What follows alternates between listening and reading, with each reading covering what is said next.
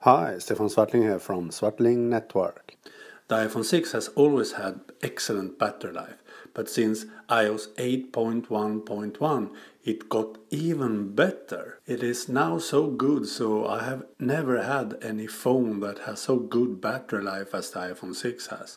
And I have had a few Android phones, for example the LG G2, that was known by having an excellent battery life for around 6 or 7 hours of usage. And I do a lot more heavy stuff on my iPhone 6 than I did on my LG G2, and I get around 6 or 7 hours of usage on the iPhone 6.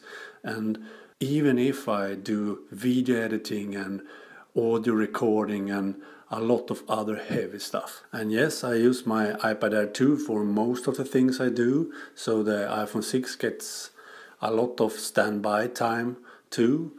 But as I said, I do a lot of video recordings and audio recordings and advanced blogging and so on my iPhone 6. And recently I also listened to a lot of podcasts on my iPhone 6. So I use my iPhone 6 a lot more than I ever did with my LG G2 or Sony Xperia Z1, for example.